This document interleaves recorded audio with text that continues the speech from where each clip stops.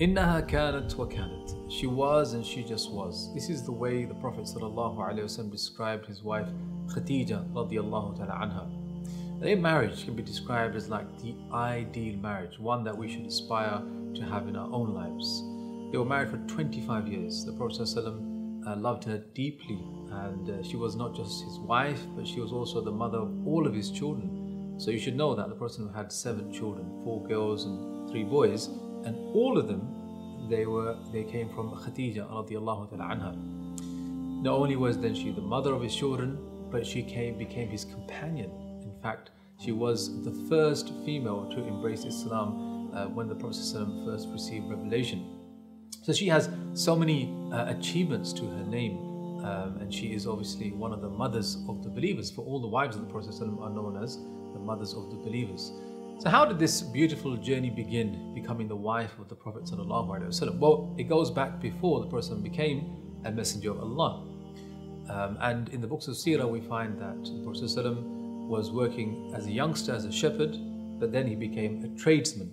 And it was during this part of his life, when he was about 25 years old, that the Prophet ﷺ, he was employed by Khadijah, who was a wealthy businesswoman, to go on a business trip and to take her commodities and a caravan to Sham, Syria, and to sell on her behalf, and thereby splitting the profits. Now, the Khadijah radiallahu ta'ala anha, she wasn't married at this time. Some scholars say she had been widowed twice over, and so she sent her colleague, who was named Maysara, also her servant, along with the Prophet ﷺ on this business trip. On the way there, Maysara, he saw some really remarkable things coming from the Prophet ﷺ. For instance, on the way there, imagine them crossing through the deserts. They have a huge caravan, and heat is sweltering. Maysara would find that whenever he would come close to the camel of the Prophet ﷺ, he would feel this kind of relief and coolness, as if there was a shadow being cast over him. And so he would look around to see, is there an oasis nearby, or are there any trees? And to his amazement, he looked up in the sky and he saw a cloud hovering over the Prophet ﷺ, casting a shadow. And he noticed that wherever the person would go on his camel, him unknowing, that so too the cloud would follow as well. That's something obviously that sparked his curiosity. But nonetheless, when he went further into the journey and he got to spend time with the Prophet ﷺ, he noticed his great character and also how honest he was. And unlike other Arab tradesmen, he wouldn't, number one, invoke the idols when trying to make sales. I swear by Lat and Uzza and Manat. And on top of that, he was very honest as well. So he wouldn't, sell something for a price it wasn't worth. And Maysara was amazed that they ended up bringing back 2 or 3 times the normal amount. And a part of that was because there was no stealing going on by the Prophet ﷺ. But when he came back, he told Khadijah that you wouldn't believe it, we made 3 times more profit than we normally do. And so Khadijah was like really interested and intrigued. Who is this man? Tell me more about him. Now, they all lived in Mecca, and in Mecca there weren't that many people. But Maysara, when he told her about the cloud and he told her about the character of the Prophet ﷺ, she started to think about the Prophet ﷺ in more than just a colleague or someone who works for her. In fact, she began to think about possibly the idea of marriage. And one thing led to another, and we find that Muhammad ﷺ, he agreed when the proposal came to marry Khadijah radiallahu ta'ala anha, and that is where it all began.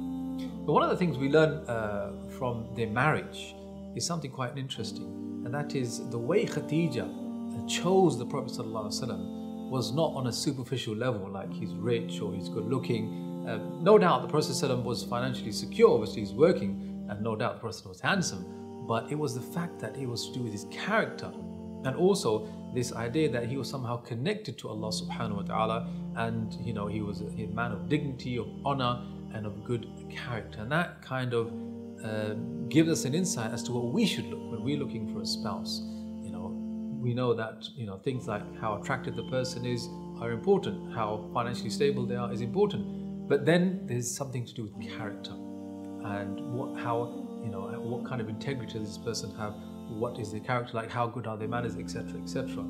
So that's one of the interesting things we learn from this marriage. But also we learn something else, because the 25 years that they were married for, when the person lost Khadijah, that year was known as Aam al-Huzn, the year of sorrow. That's how it got named, because one of the reasons is because he lost his wife Khadijah.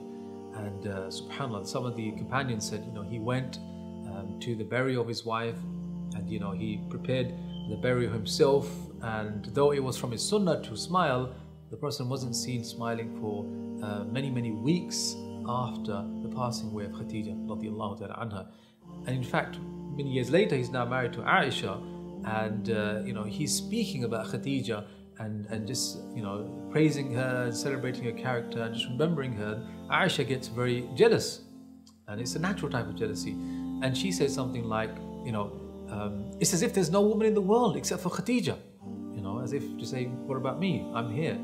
And the Prophet, he said those words, عنها كانت وكانت. She was and she just was. Like, he couldn't find the words to describe his wife Khadijah radiallahu ta'ala anha. And inshallah, she is a role model to all sisters, in fact to all Muslims. And we pray that inshallah in paradise we get to see her, we get to meet her, we get to pay our respects as well. Inshallah. Alhamdulillahi Rabbil Alameen.